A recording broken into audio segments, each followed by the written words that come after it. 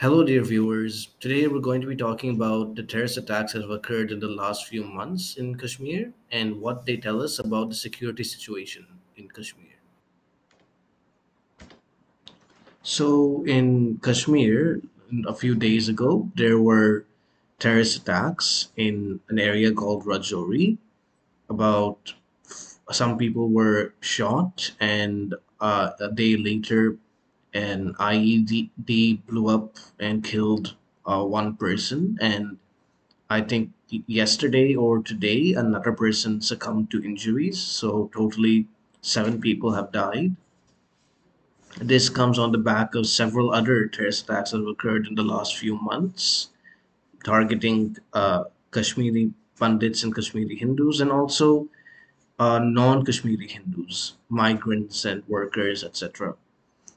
I want to talk about how terrorism is being handled in Kashmir, what the security situation is, and how the government can find a political solution to the situation there. Let's begin. What rocked Jammu and Kashmir in the first 2 days of the new year. Four people were killed on Sunday, which and suspected terrorist firing. In as I spoke talking about, and the next day, a child died in an IED blast. There was also a grenade attack in Srinagar. The IED blast took place near the house of the first firing incident, so we can say that these attacks were coordinated and part of a similar operation. Fortunately, the army has killed two of the militants who were involved in the attack.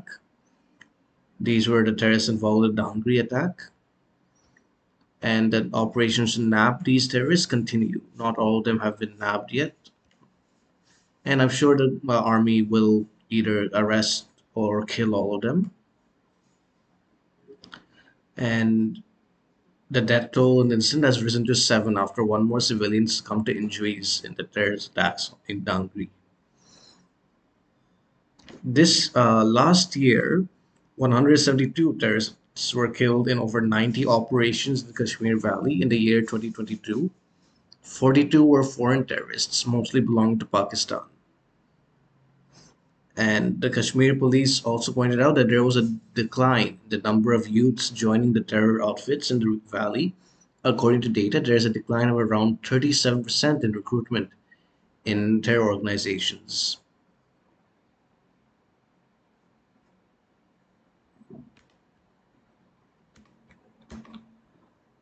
The police chief also said that 146 Pakistan created terror modules comprising 4 to 5 members each were busted in 2022. 100 youths joined terrorism in JK this year, which is the lowest in many years, which corroborates with the 37% reduction that I uh, spoke about earlier. A majority of them were eliminated, while security forces are working to bring down the number of active terrorists to a two-digit figure, which is presently a little more than 100. Now, the terrorism in Kashmir is sponsored by Pakistan, so we need to look at the infiltration that has been occurring from Pakistan and see whether it's reduced. This is information from the government. This is old information from 1st December 2021, but I could not find more recent, so I'm using this. In 2018, the estimated net infiltration was 143, and in 2019, it was similar 141. 2020, it reduced to 51, which is a great reduction, and in 2018, it continued to reduce at 28, and the number of terrorist incidents reduced from 417 in 2018 to 200 in 2021.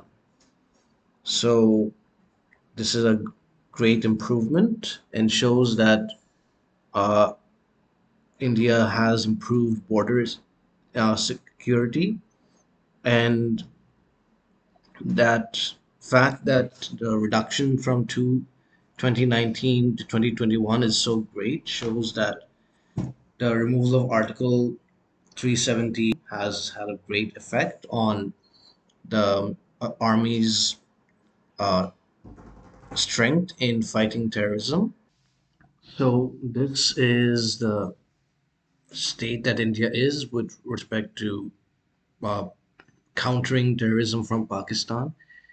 It has we've been successful in reducing the infiltration, but it's still continuing, and I think that the government must support the army in its efforts to bring terrorist infiltrations in India to zero, hopefully within the next 2 years. If we can completely stop terrorists from coming from Pakistan into Kashmir, it'll be much easier for us to stop terrorism within Kashmir because our forces won't be distracted by trying to fight terrorism on the border and within. So this is a military situation. Now I want to talk about the uh, terrorist attacks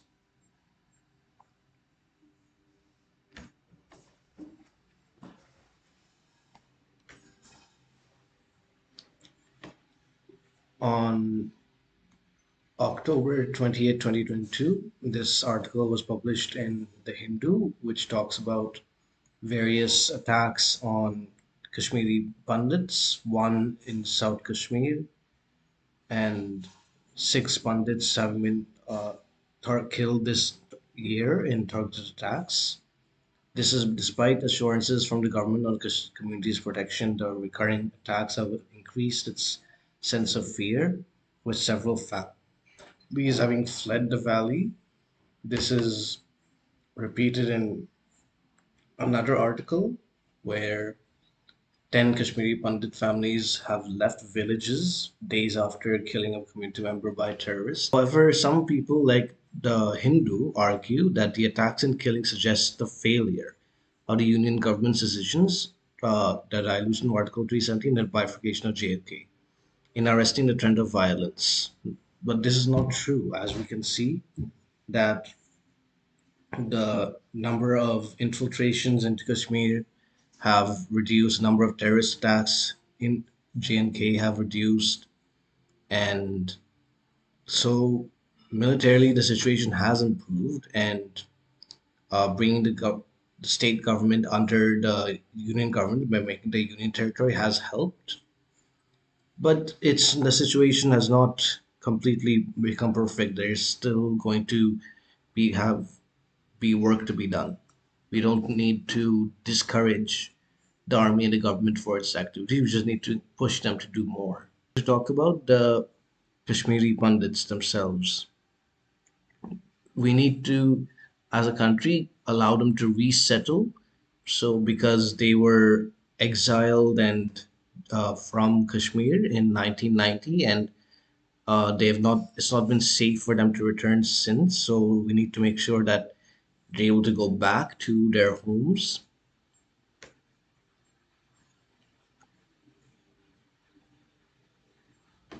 Here we can see since the last 6 months, employees have not reported to their respective places of posting due to targeted killings of their loved ones.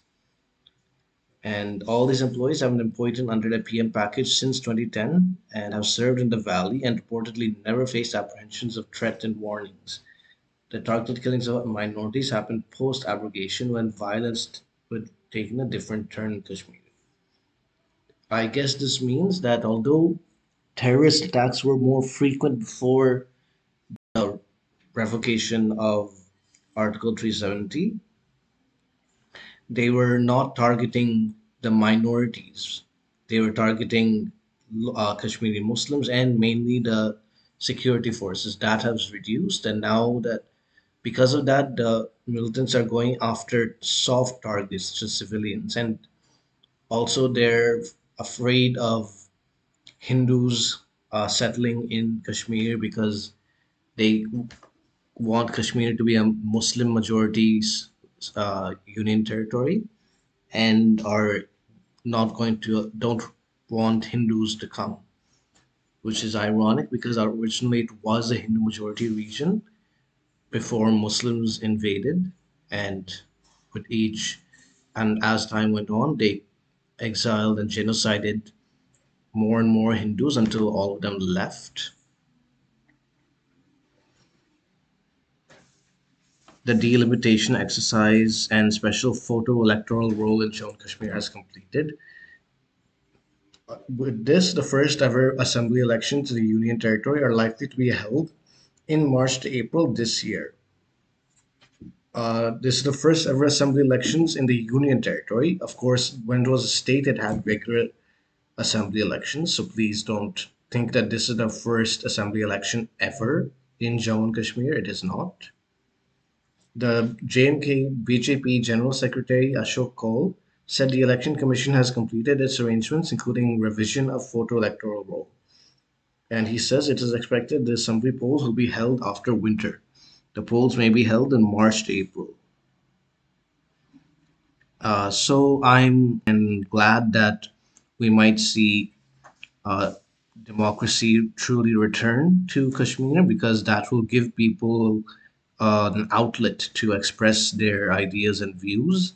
They've been people get into violent terrorism for mainly for due to religious hatred of Hindus and India as a whole, but also some of them just get into it because they don't have options for their own growth, their own economic prosperity, and so are lured by financial incentives to join terrorists. Economic development is important, which is why last year on the 4th of October, Amit Shah, the Union Home Minister, inaugurated and laid the foundation stone of 263 development projects worth 1,960 crores in Jammu, which will give more impetus to the social and economic development of the people of Jammu and Kashmir. And on the 5th of October, he inaugurated and laid the foundation stone of 240 development projects worth about 2,000 crores in Srinagar. So this shows that things are improving, that their government is interested and focused on economic development, and that can be a great way for peace to return. Now, of course, the situation in Kashmir is not going to be resolved just by economic development and just by having elections. Ultimately, it is a religious issue with Kashmiri Muslims being radicalized and uh, being turned against Hindus, Sikhs, and other non Muslims. They don't want them in their state, although that is completely unlawful. Every Indian citizen has a right to travel wherever they want in whichever state, irrespective of their religion. And Kashmiri Muslims themselves can travel to and live in any other state in India. And in, even though those states are majority non-Muslims, so they should not have any problem with non-Muslims coming to Jammu and Kashmir. So that is a completely hypocritical demand of theirs. And it's not but demand from all Kashmiri Muslims, but only from the Hurriyat and the terrorists. And also they're supported by Pakistan, who ironically warns of democratic change. So I've spoken about this in the past when talking about the movie The Kashmir Files, which shows the the religious cleansing that occurred in against the Kashmiri Pandits. You'll see links to videos for that on the screen.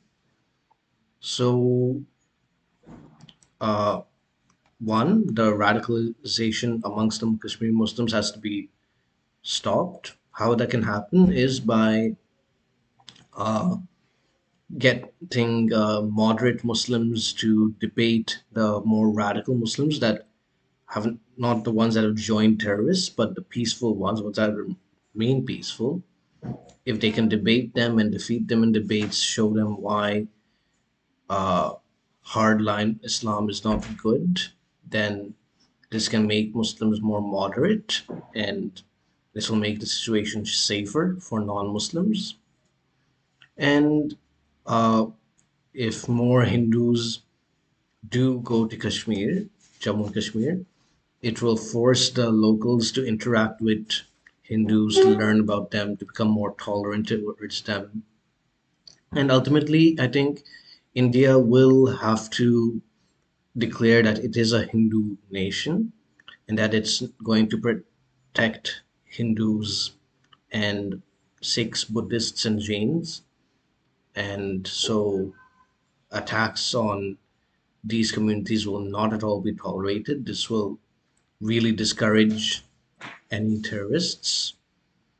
And uh, Hinduism being a tolerant, accepting, pluralistic faith, which will accept Islam, which will, if it's promoted, it will make Muslims actually closer to India. They'll understand that they, as Kashmiri Muslims and Indian Muslims in general, are not the same as Muslims in other countries and should adopt Hindu values and become more Hindu. And yeah, it'll increase and improve relations between the two religious communities, which will, uh, in at the national level, and which will seep into state politics, including into Kashmir. And yeah, so ultimately, it's going to be a long process, which will involve the government, the military, uh, NGOs, social activists, and ordinary citizens. But I am confident that someday there will be peace in Kashmir, if not today, definitely, but and definitely not tomorrow, but maybe in the next 10 years and or 20 years, the conflict will end. And now with Pakistan being very absorbed with its own civil problems, it's a good time for India to focus on making sure security is strong in Kashmir and uh, to make sure that we completely eliminate terrorists in Jammu and Kashmir. I'm hopeful for that in the near future. And yeah, that's what I want to say. And I just want to wish good luck to our brave Indian Army soldiers. If you like that video and want to see other videos about nationalism in India with respect to current events, click here. If you want to see my previous video, click here. If you want to see the sources I use for this video, click the links in the description below. Thank you for watching. Vande Mataram.